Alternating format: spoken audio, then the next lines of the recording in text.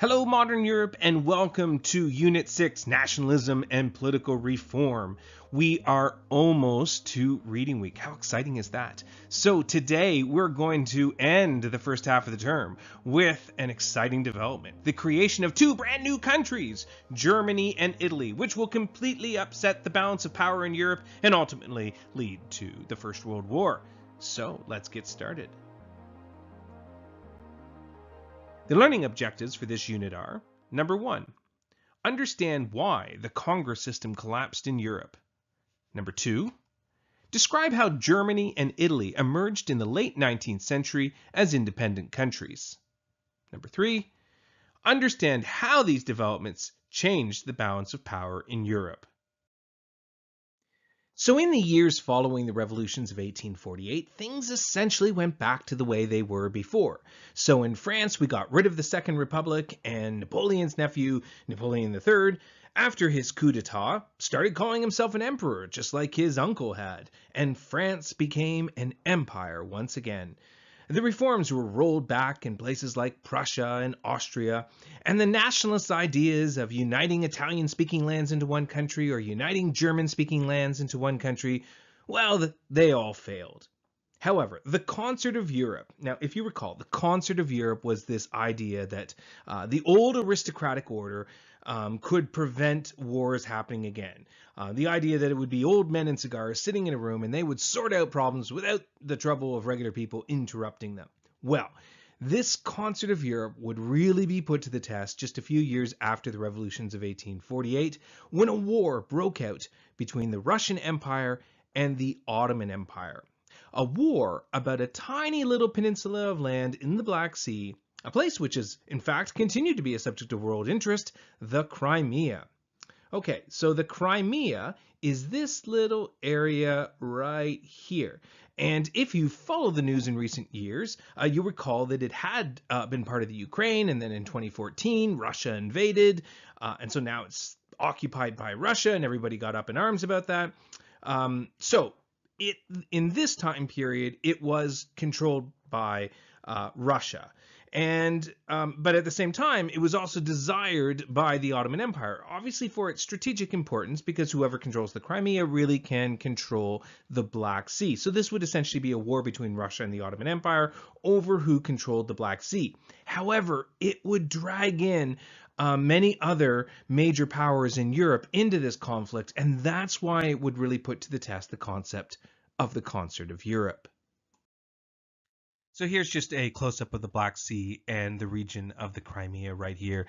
So if you're confused about the Crimea, you're not alone. The Crimea has been controlled by many different peoples over the centuries, and it does have quite a bit of strategic importance, which is probably why it keeps being, fought over, essentially. During this time, it was controlled by Russia. During the era of the Soviet Union, it would actually be gifted by the premier of the Soviet Union to the Ukraine, and Ukraine would then control it for the next several decades until 2014, when Russia invaded, and Russia continues to hold it still to this day. So obviously the main rival for Russia in controlling the Black Sea is the Ottoman Empire to the south, and these two empires had been at war before, and so it wasn't surprising that they were going to eventually go to war again. However, the other European powers did not like the idea of Russia gaining more power at the expense of the Ottoman Empire. They feared the resurgence of Russia, and so the other European powers, France and Britain, would join in on the Ottoman side, and this would be a very nasty, bloody war, the Crimean War. And it would in fact be the worst war for Europe until we reach the World Wars in the 20th century. The Crimean War lasted from 1854 to 1856.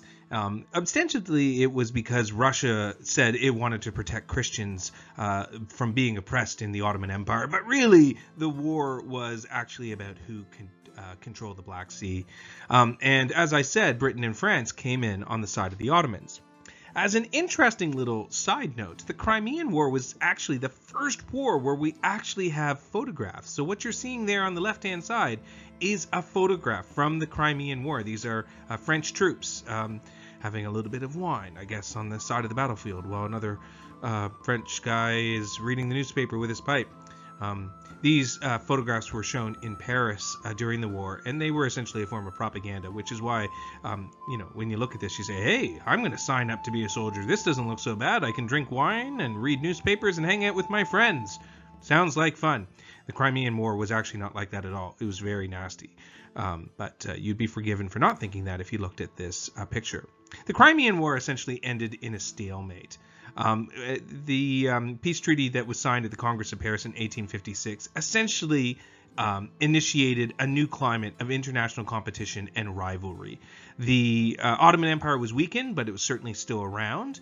And the Congress system, the idea coming out of the Congress of Vienna, the Concert of Europe, this idea that we could all get along, men with cigars in the parlor room over brandy, sorting things out like gentlemen, that was over. And instead it would be replaced by something called realpolitik, the idea that might equals right.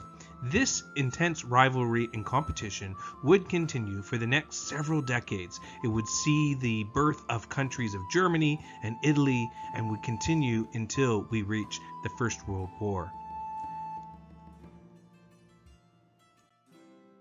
So the Crimean War and the collapse of the Congress system is ultimately what makes the creation of Germany and Italy possible. As we discussed in the last lecture podcast, both of these areas of Europe had burgeoning nationalist movements that had come to the forefront during the revolutions of 1848, but both had seen their aspirations thwarted. However, the desire of many of the people in those regions to unite together didn't entirely go away.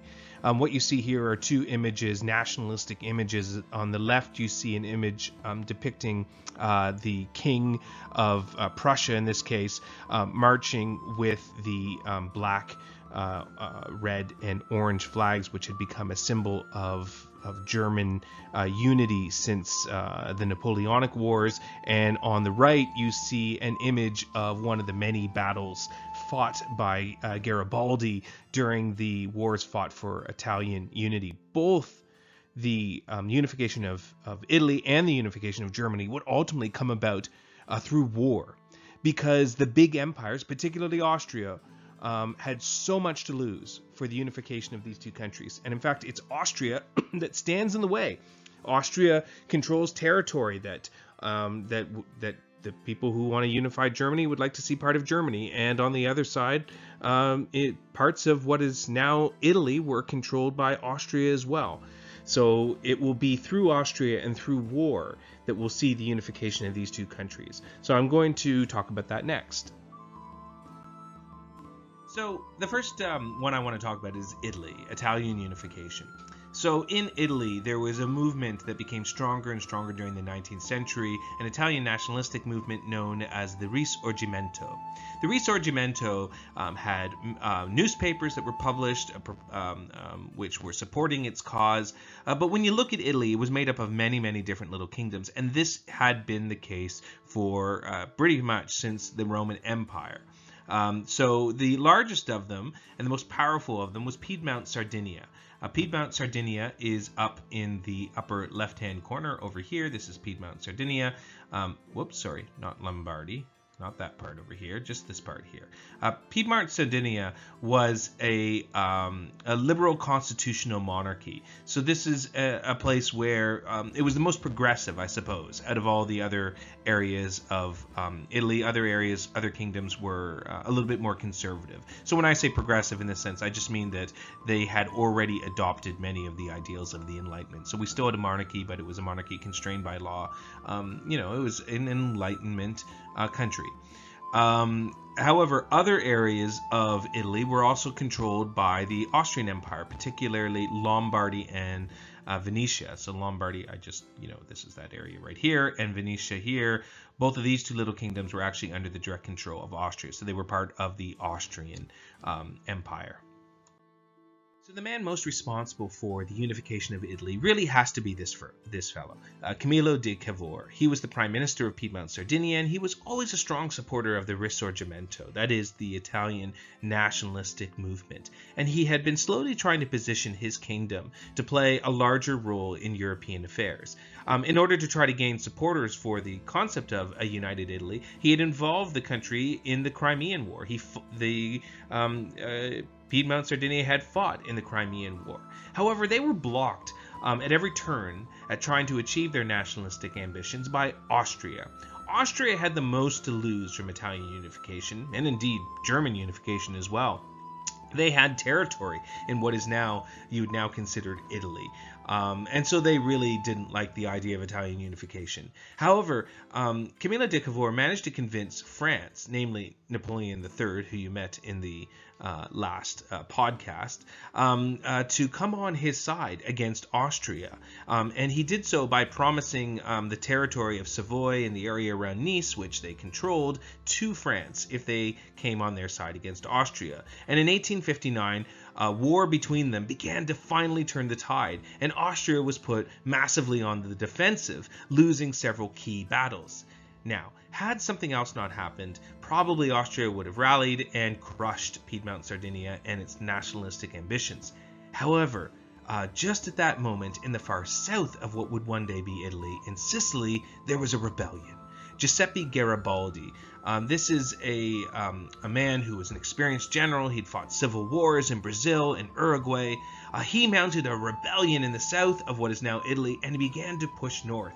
And what is great for history is that he believed very strongly that the Piedmont king should be the leader of the eventual united Italy. And in 1860, Italy is born, or at least a version of Italy is born. Not all of the territory is quite there yet. It'll take a decade to wrest control from other countries, the last little bit of territory, but we're almost there. So here you see a map of the united Italy. So missing from the initial country of Italy was the Papal States, which wouldn't be added until 1870, and Venetia, which they wouldn't finally get from Austria until 1866 and 1870, when Austria was dealing with German unification at the same time. But we basically, from 1860 onward, we now have a country of Italy. So German unification follows a similar path to Italian unification in that ultimately it's going to have to be borne out through war because too many other countries have a lot to lose. So part of the issues about German unification is where you draw the lines for Germany. If we were trying to unite all German-speaking people, then we might imagine a very large German country, which would include Austria. But the problem is Austria is an empire, and it includes more than just German-speaking people. It includes at least 15 different minorities, several different languages. Although the ruling part of Austria tends to be German, the rest of Austria isn't. And so there were also people who argued for a smaller Germany that excluded Austria then. Now, if we look at all the little tiny German states, the other German states, there's really one German state besides Austria that is quite powerful, and that is Prussia. That's Prussia with a P, P-R-U-S-S-I-A. Now, you may be thinking, Prussia sounds a lot like Russia. My goodness, that's very confusing. And it's true, Prussia, Russia, they sound alike, but they're actually completely different. And it's actually only in the English language that Prussia and Russia sound the same. Russia in Russian is more like Russia, and Prussia in German would more be like Prussia. So they're not really that similar, and they have completely different histories, the words. It's just that when they come into English, they look very, very similar, which has caused no amount of chagrin for history students from then on, who are trying to understand what the heck is the difference between Prussia and Russia. Suffice to say that Prussia is a German-speaking state, and amongst all the little German states, it is the most powerful. It's also one that has industrialized since the Industrial Revolution, and it's a military state, so it has a fairly large military, enough that it can even, to a certain extent, rival Austria. And so Prussia really does not want to see Austria being part of it because it would mean that Austria would play the dominant role in it. So when German unification comes about, it actually comes about from the Prussian side. So Prussia moves to essentially unite all German-speaking kingdoms under its control. So in this sense, the German unification movement is a top-down movement rather than a bottom-up grassroots movement, which we see a little bit more of in Italy. And in order to carve out their country, they're going to have to deal with Austria that doesn't want to see it happen, and they're also probably going to have to deal with other countries as well, like France and Denmark. So the German nation, more so than the Italian nation, is really unified through war. The first of those wars is against Denmark in 1862, and that's where Prussia essentially asserts control over the northern area of what will one day be Germany. Following that is the Austro-Prussian War in 1866. Austria, who was already dealing with the fact that Italy was uniting, now had to deal with the fact that Prussia was joining all the German-speaking country together in 1866. They went to war and they pretty much lost. And then France also had a lot to lose by Prussia suddenly becoming a big new country of Germany. And they went to war, which lasted from 1870 to 1871, but they also lost. And what emerges out of that is the country of Germany. So the person most responsible for German unification is this guy, Otto von Bismarck, the Prime Minister of Prussia. Now, Bismarck had been a proponent of the smaller Germany, a Germany that was dominated by Prussia, which was his country, and he was also a master of what became known as realpolitik. Realpolitik means essentially might equals right. And German unification was achieved really through the force of Prussia, enforced by a top-down, meaning it wasn't an organic movement. Prussia forced the other German-speaking regions to be able to join under their control and form the very first German Empire. So in 1871, we now have Germany. And what is Germany? Well, first of all, it's very much an authoritarian and militaristic state. It's not really like Italy, which is more of a liberal constitutional monarchy. In Germany, this is a state where it's an authoritarian one. So not a particularly free or enlightened state, but definitely a nationalistic one. And overnight, Germany becomes the dominant power in Europe.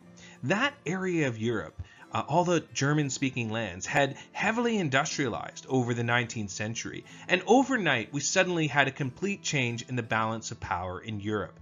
Now suddenly we had a country born overnight that could rival just about any other country in Europe, and this was going to have major implications down the road.